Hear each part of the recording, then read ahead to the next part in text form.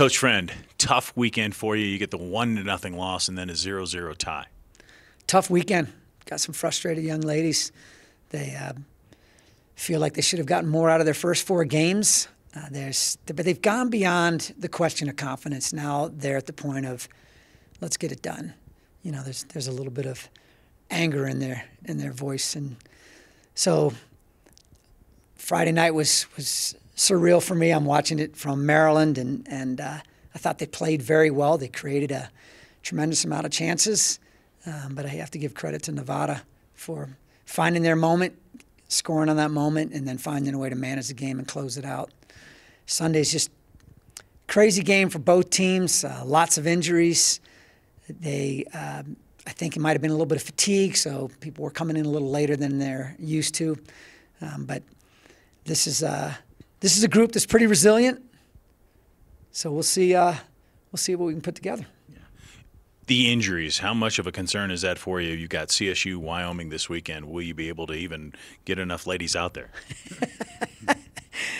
We did get pretty banged up over the last 5 days.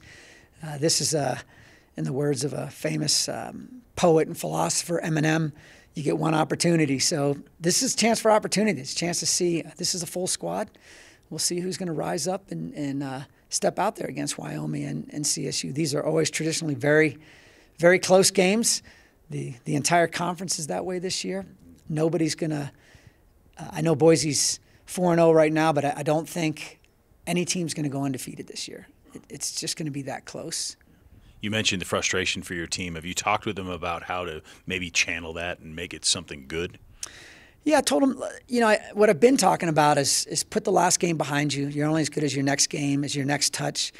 But for some people, that might not be the right answer. And I've told them, if you're angry, if you're frustrated, why don't you channel that into something positive and powerful for us on the field? You have deserved more. You could have easily won all 4 games. You could have lost all 4 games. We've walked away with 2 losses and 2 ties. So I think they're starting to, get around that and start working on the game from the neck up and just find a way to be confident on the field, to channel that energy during the 90 minutes. I don't really want to hear about how they feel before and after the game. I want to see it during the game, and they do too. Talk to me about Jen Hiddink. How's her head game from the neck up? I mean, it's got to be tough to be, it seems like, because there's a lot of pressure on her. A lot of pressure on Jen. She's feeling like she can't make a mistake. That's not really the case.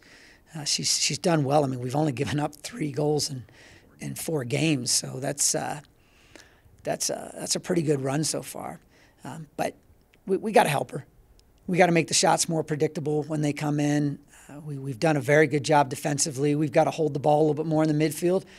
We're creating chances, and hopefully we'll get to the end of some of those chances and put the round thing into the rectangle to win some of these games.